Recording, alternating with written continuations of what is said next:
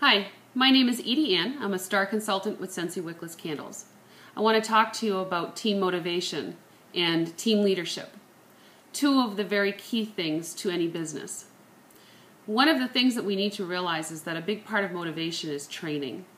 If we don't maintain training in our business, we become stagnant and we don't grow. Therefore, training is extremely important. And as a team leader, you have the opportunity to provide that.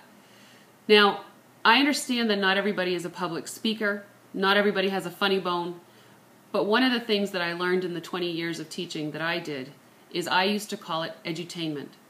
Allow people to be educated while being entertained.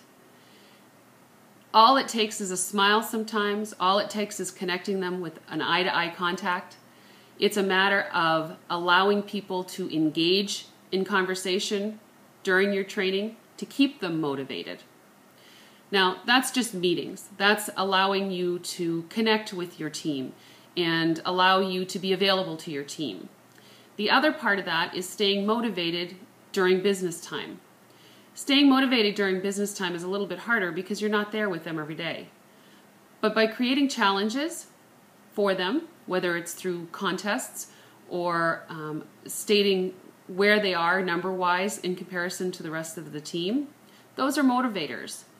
Motivators allow your team to know where they stand, to push themselves further, to think outside the box, and to know that you are available for them to help grow their business.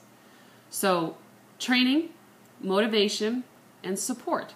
Support is very important as a team leader. You need to make yourself available. You need to make yourself there for the questions to be answered, or at least know where the resources are to answer them.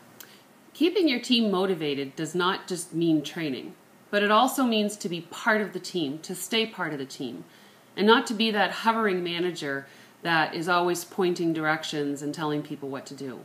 If you're part of the team and you're there for them to support them, they will respect you for that.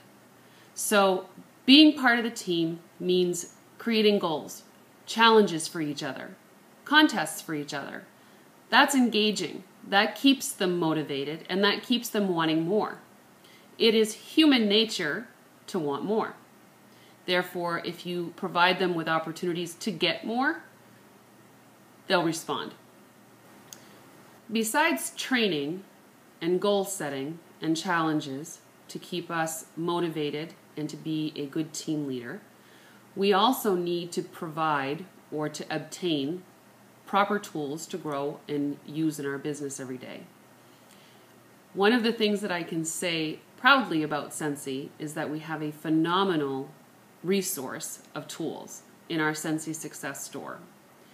Scentsy Success offers us so many different tools, whether it's pictures, forms, you can get keychains and pens, all kinds of marketing tools that will help grow your business. I suggest, if you can afford it, use it.